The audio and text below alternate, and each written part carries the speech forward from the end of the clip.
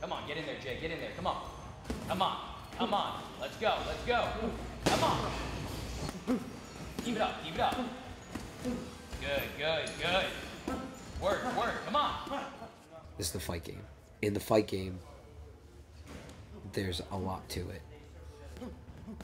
Hurting is simply an obstacle. It's the guys that can leap over that, the guys that can still come to the gym when they're not feeling 100%, but give 100% effort. That's what makes a fighter. Not muscles, punching, kicking, moving your head.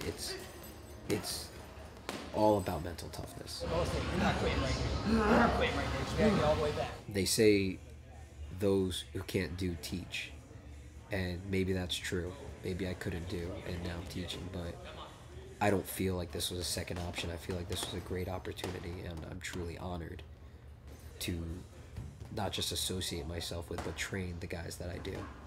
And I can't tell you how much of a privilege it is to hopefully be part of their success. At the end of the day, you could win a fight or you could lose a fight, but if you gave it everything you have, you will not have any regrets. And I think they understand that, and they're showing it. Let's go. Come on. Come on. Time. Rotate.